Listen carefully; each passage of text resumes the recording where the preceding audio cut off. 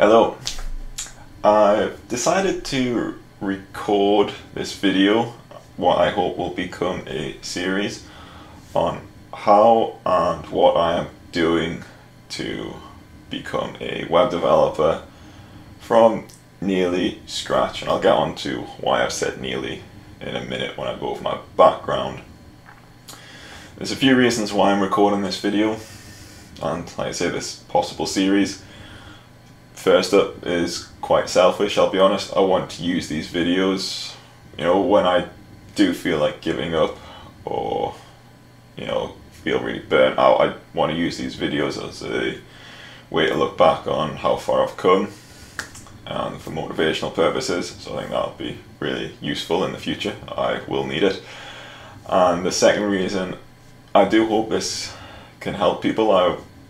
If anyone's starting out as well, and they see this few months time or whatever, and they can see what I've done, what worked, what hasn't worked, and they can take the best bits and leave the worst bits if they are trying to do something very similar. So, who am I? My name's Craig. I do have a maths degree, and I've worked for about the last 6 years as some form of analyst. With that kind of job experience, I do have, experience coding. Mainly SQL was probably my biggest language. VBA for Excel, very popular, and SAS. Again, I used SAS a lot in one of my earlier jobs. I do have some experience, with R and a few other smaller programs, but those are kind of my main languages.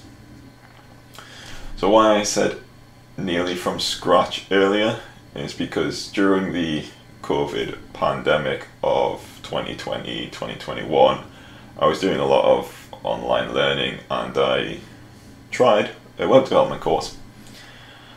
And I honestly just thought it was amazing.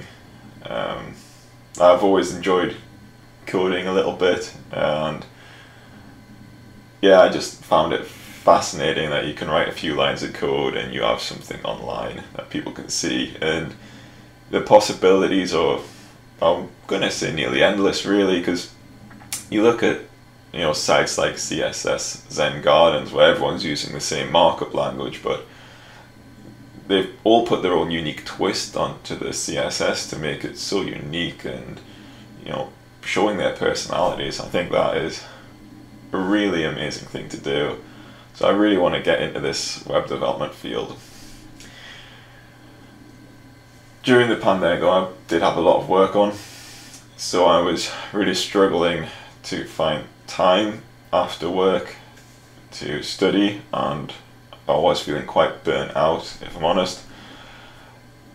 So it took me quite a few months talking to a lot of people, but I did eventually come to the decision to quit my job. I'm not telling anyone to quit the job, it's just my personal preference, because I want to go full on into web development. So it was a very hard decision, but it's one that I think and I hope will pay off. It may not. Focus on learning, building a portfolio, and getting my name out there as a web developer. And my aim is to get hired as a junior web developer. I don't have any aspirations or stupid ideas that, I'll do a couple of months and I'll be an amazing coder and web developer. No, I need experience and I need time. So I don't have any crazy unrealistic goals. I don't think, anyways. I don't think it's going to be easy. I'm going to be putting a lot of effort in, like I say, 6 to 10 hours a day thinking about coding or actually coding. I'm hoping to do that 5 to 6 days a week. I do want a day off though, otherwise I will crash and burn. My plan, I've got the first month planned out very well, I think, but I haven't planned out the latter months, because if something gets knocked off, it's going to knock all my plans. So I do want to have a fairly flexible plan, but I know what areas I need to work on. So the first month is very much the foundations, revisiting them, getting a good, solid understanding of the basics. So, just HTML and CSS, those are kind of my main priorities. Writing clean, semantic code, something that can be understood by anyone. I'm probably just going to look at doing dry CSS, where it's don't repeat yourself. I think that's very good. Media queries, things like that, I'm looking to do. Also at the end of the month, like towards the end, I do want to get a basic understanding of Bootstrap. It's not something I want to rely heavily on, but I think in the future it could come in handy, so I want to learn a little bit of it at least. The subsequent months will then obviously be JavaScript. That's going to take a lot of time to learn. So I'm going to, at least do a month on that, maybe a month and a half. I want to get quite comfortable with it. Then you've got WordPress is something else I'm quite interested in learning. There's a lot of WordPress sites out there. I don't know the statistics, but there's a lot, and I think that will be a useful tool in my toolkit to have. That means I might possibly have to learn PHP as well. We'll see how that goes. Then there's a framework. I'm not sure which framework yet. I'm going to look again at job boards a bit closer to that time to see which ones are more popular, but I'm leaving that quite open as well. So those are the big broad topics that I want to look at. There are a few smaller topics, best practices for SEO. Like I want to really understand web hosting as well, get a good idea of that. SCSS is another one.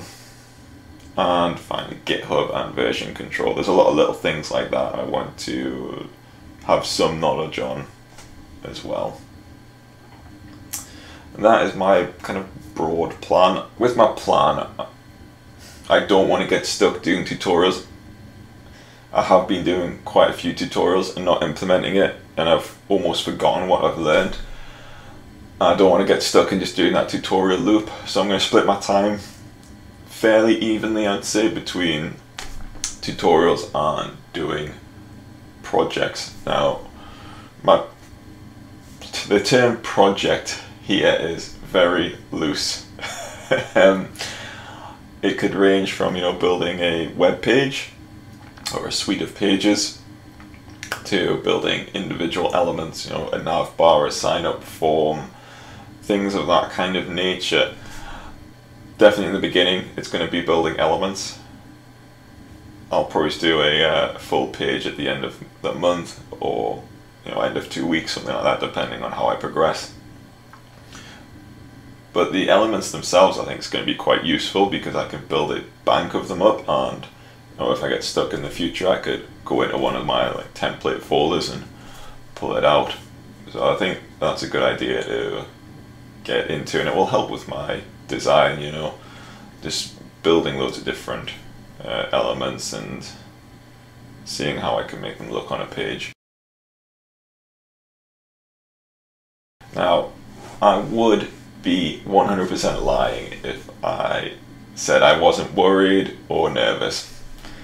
I've quit my job. Who wouldn't be? I don't have a job in the future. It's very unknown. But I am very excited to go down this path. Some of my major worries, money and time. I think that's everyone's biggest worry. So like I was saying, I've got about 6 to 8 months of I've budgeted without any form of income.